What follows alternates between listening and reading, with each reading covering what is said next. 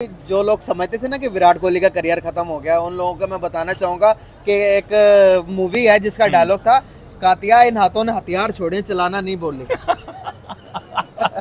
करनी है यार, वर्ल्ड कप के ऊपर करनी है भाई। वर्ल्ड कप ले गया इंडिया, इंडिया का वर्ल्ड कप भाई। बात कर रहे हैं फजूल है भाई, वो जिस तरह की परफॉर्मेंस दे रहे हैं भाई, oh my God. Hello everyone, this is your special और आज मेरे साथ हैं, उनका नाम तो बोलने की जरूरत नहीं है लेकिन मैं फिर भी बोल देता हूं। आप सब जानते हैं डेली स्वैग के नाम से मुजम्मिल कुरैशी जो है वो चैनल चलाते हैं और क्या इनकी ओपिनियन है। तो हमने सोचा आज जो मैच हुआ है, जिस तरह विराट कोहली की सेंचुरी हुई है, जिस तरह रिकॉर्ड टूटा है 49 सेंचुरी का सचिन तेंदुलकर साहब का, उस पर इनके साथ एक छोटा सा पॉडकास्ट किया जाए, इनसे राय ली जाए कि ये कैसे समझते हैं कि विराट कोहली जो थे 2021-20 में जिस तरह उनके पास था, बैड टाइम था, तो वो कैसे उन्होंने अपने आप को रिवाइव किया। तो सारी डिस्कशन इसी पे करेंगे और देखेंगे कि एक फाइटर जब बैक जाता है तो फिर दोबारा से वो अटैक कैसे करता है। सारी डिस्कशन करेंगे मुजम्मिल साहब से। कैसे हैं? अल्हम्दुलिल्लाह, बहुत शुक्रिया। ठीक है फैसल साहब, आपका टाइम देने का, आपने मुझसे थैंक यू सो मच आपके टाइम का कि आपने हमारे चैनल पे टाइम दिया। नहीं, आपका बहुत शुक्रिया कि आपने मुझे इस काबिल समझा। और बात भी किधर करनी है यार, वर्ल्ड कप के ऊपर करनी है भाई। वर्ल्ड कप ले गया इंडिया, इंडिया का वर्ल्ड कप भाई।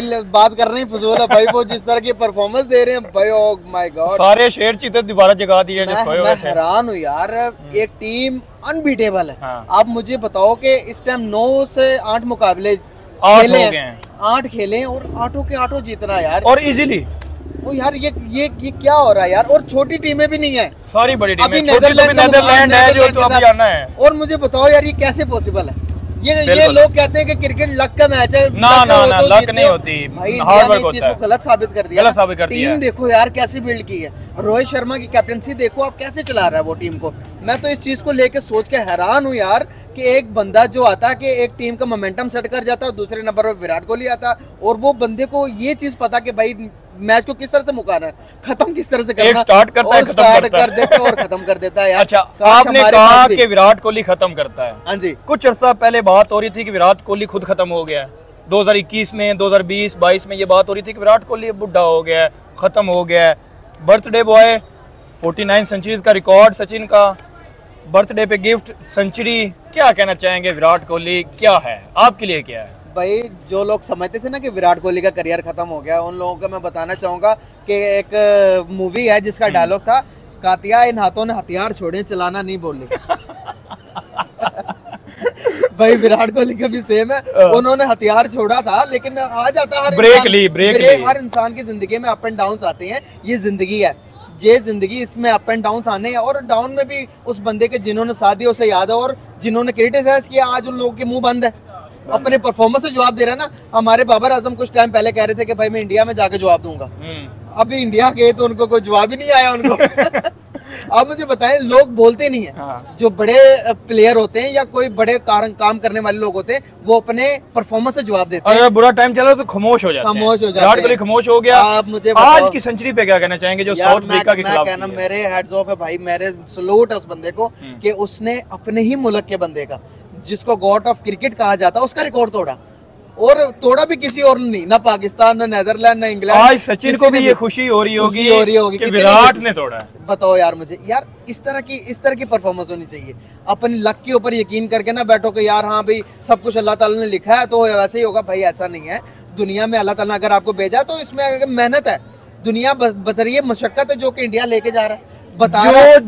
जो जितनी मेहनत करेगा ना उतना ही मिलेगा। अब मुझे एक बात बताओ, हमारे यहाँ पर बहुत सारे रूमर्स उठती हैं कि भाई इंडिया का होम ग्राउंड है, उन्होंने अपनी उनकी बैटिंग लाइन अच्छी है, उस मुताबिक उन्होंने पिच बनाई हुई है। तो भाई श्रीलंका के अंदर क्या था? श्रीलंका के अंदर क्या था? लेके ये जवाब हमारे नहीं देंगे ना, नहीं देंगे। वो जवाब चाहिए नहीं सकते भाई। हम सिर्फ एक्सक्यूजेस बनाते हैं। इंडिया की कामयाबी, इंडिया की तरक्की को हम एक्सपेक्ट नहीं कर सकते, एक्सेप्ट नहीं करते। इस वजह से हम दुनिया से बहुत पीछे हैं। किसी भी फील्ड में ले लो, किसी भी मैं एग्री करता हूं आपके साथ, हर एक चीज में वो आगे हैं भाई। चलो हम उनसे आगे, उनसे आगे बताता हूँ। जब भी हम उनसे आगे नहीं निकल सकते, उनको फॉलो तो कर सकते हैं। हाँ, हम क्यों खपते हैं? यही तो खपते हैं कि भाई अच्छी चीज को फॉलो करो। अब मुझे एक बात बताओ, आपने पूछी वजह क्या है? भाई वजह सबसे बड़ी ये है कि वो लोग मेहनती हैं, वो अपने आप के साथ लॉयल है, अपने मुल्क के साथ लॉयल है। मुल्क से पहले लॉयल अपने आप के साथ होना बहुत जरूरी है, बहुत जरूरी है। उधर मेरी नहीं, उधर टांग खिंचाई नहीं है, उधर सपोर्ट करते हैं। वहाँ टीम में टांग खिंचाई नहीं है, नहीं पर्ची वाला सीन नहीं है। इधर क्यों है भाई? इधर जिस मुल्क के अंदर गुर्बत ज्यादा होती है ना, वहाँ पर करप्शन बढ़ जाती है। हमारे मुल्क के अंदर आप देखेंगे तो गुर्बत बहुत ज्यादा होगी, पॉवर्टी रेट 75% से नीचे चली गई है। इंडिया के आप देखेंगे 75 ईयर्स हो गए, 76-77 ईयर्स उनकी आजादी को हो गए, उन्होंने गुर्बत से अपने तकरीबन 15% लोगों को लीड क्लास तक ले गए हैं। किस तरह लेके गए? भाई एक्सेप्ट किया ना अपने मुल्क, अपनी जो बुराइयां थी उनको पहले एक्सेप्ट किया कि यहाँ हम पीछे हैं, यहाँ हमारी चीज गलत है। और आप मुझे एक बात बताओ, अगर हम इंडिया के यहाँ पर बात करते हैं, इंडिया के कोई अचीवमेंट्स के बारे में बात करते हैं, तो कितना क्रिटिसाइज किया जाता है। हाँ, लोग हमें अब कर भी हम अपने मुल्क के लिए रहे हैं। हाँ जी, पाकिस्तान की बेहतरी के लिए। मैं आपको फैसल भाई इस टाइम एक बात बताना चाहूंगा, पढ़ी लिखी सोच ना, जाहिल तो कहेगा। मैं आपको यहाँ पर एक बात बताना चाहूंगा, इस वक्त वो बंदा अपने मुल्क के साथ लोयल होगा जो अपने मुल्क की खामियां बताएगा ताकि उनको ठीक करो। हाँ जी, तो करना किसने? ऊपर वालों ने जो बताएंगे तो हम, हमारा काम है खामियां निकालना, उस पे वर्क करके उसको ठीक करना, तो ऊपर वालों का काम। ये चीजें समझ नहीं आती। जो नहीं ठीक करना चाहेगा ना, वो यही लेबल लगा देगा, वो तो सर्टिफिकेट जेब में इस तरह घुसेड़े होते ना, ये ले तू गद्दार है। और यहाँ पर गद्दार, यहाँ वो तो टॉपिक से हट रहे, यहाँ पर गद्दार कहना, यहाँ पर औरत कार्ड खेलना, यहाँ पर इस्लामिक अगर मजहब कार्ड खेलना बहुत इजी है। किसी को भी ये काफिर के आके मार सकते हैं। भाई मुझे तो डर लगता है इस चीज से, और गद्दार करार देके आपको हमें बदलना पड़ेगा, सारे लोगों की सोच को बदलना पड़ेगा, एक पॉजिटिव वे में हमें जाना पड़ेगा। वर्ल्ड कप हम बदल एक दफा लेके आए थे, दोबारा टॉपिक के ऊपर आते हैं, एक दफा लेके आए 1992 के अंदर, और हमने जो वर्ल्ड कप लेके आए उसको हमने गॉड ऑफ क्रिकेट बना दिया। लेकिन हमारे लोग मोहब्बत करते हैं क्रिकेट से यार, लेकिन हमारे पास उस तरह की लीडिंग लाइन नहीं है। आप देखो कि हमें चीफ सिलेक्टर वो बनाते हैं जिसको क्रिकेट का होना ही नहीं पता। वही बात, पॉलिटिकल बंदा। और हम बात करते हैं कि इंडिया वाले हर चीज में पॉलिटिक्स घुसेड़ते हैं, तो हमने क्यों घुसेड़ी हुई है? फिर अशरफ क्यों डाला हुआ है? आप मुझे एक बात बताओ, जो कि उनका सिलेक्टर है वो कौन है? वो सिलेक्टर उनका क्रिकेटर है। हमारा सिलेक्टर जो है, सिलेक्टर हमारा भी क्रिकेटर ही होता है, इंजमामुल हक की सिलेक्टर था। इन लोगों बात ये वो करते हैं कि जी उधर वो पटेल है, तो वो है, तो ये है, पॉलिटिशियन का बेटा है, तो ज़का अशरफ क्या है? इन लोगों को ना रोहित शर्मा की एक बात बहुत बुरी लगी थी। लास्ट एक मैच हुआ था, उसके बाद उन्होंने प्रेस कॉन्फ्रेंस किया, उसके अंदर कहा कि किसी ने पूछा, वो अपने इस तरह के ना जवाब देने में बड़े मशहूर है, वो इस तरह के जवाब देते हैं, ओपन माइंडेड, ओपन मतलब कि किसी हिचकिचाते नहीं है कि क्या बोल रहा हूँ। और किसी ने पूछा मेरे जैसे ही नहीं कि भाई क्या वजूहत है कि पाकिस्तान की बैटिंग लाइन परफॉर्मेंस नहीं कर पा रही, वो कहता मुझे कोच बना दो, मैं बता दूंगा। और भाई वो इस काबिल है भाई, वो कह सकता है, वो टीम को लीड कर रहा है भाई, लीडर है। आप मुझे एक बात बताओ, पूरे टूर्नामेंट के अंदर चैंपियन, गॉड ऑफ क्रिकेट, जिसने क्रिकेट मुतारिफ करवाया, इंग्लैंड धक्के खा रहा है। इंडिया क्यों आगे? पूरी दुनिया की जितनी भी फंडिंग है सबसे ज्यादा कौन कर रहा है? इंडिया कर रहा है। ब्रांड किसके हैं? इंडिया के हैं। पैसा है ना भाई, पब्लिक किसकी है? इंडिया की है। और भाई हम चाहते हैं पाकिस्तान में किसी एक दो जगह पे तो हो। अच्छा, आज जिस तरह इंडिया ने साउथ अफ्रीका को हराया है, हाँ जी, साउथ अफ्रीका एक ऐसी टीम इसमें बन के आ रही थी, हर का फेंटा चढ़ा रही थी। आज तो वो ऐसे गए हैं जैसे उनके ट्राउजर जो हैं वो पीछे रह गए थे, वो ढूंढने गए हैं, तो वो ट्राउजर तो इंडियन बॉलर्स ने निकाल दिए। क्या कहना चाहोगे इंडियन बॉलिंग पे, क्या कहना चाहोगे? मैंने मैच देखा, मैं मैच देख रहा हूँ, मैच देखते एक पे एक आउट। ओ यार, जब उनकी बैटिंग लाइन का दिन की पारी आई, मैंने देखा कि भाई एक आया डिकॉक, मैं फेवरेट प्लेयर है भाई, मेरा भी फेवरेट, मुझे बड़ा अच्छा लगता है डिकॉक। और मोहम्मद सिराज आया, आते साथ ही भाई उड़ा दिए गिल्ली। पहले 2 को लाइनें उसके पाँव पे लगी, मैंने कहा बंदा गया।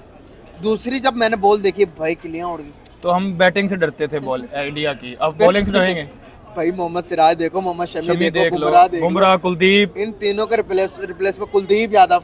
स्पिन के अंदर हमारी टीम, हमारा कहते हैं left arm state spinner, leg spinner नहीं, स्टेट स्पिनर मोहम्मद नवाज यार।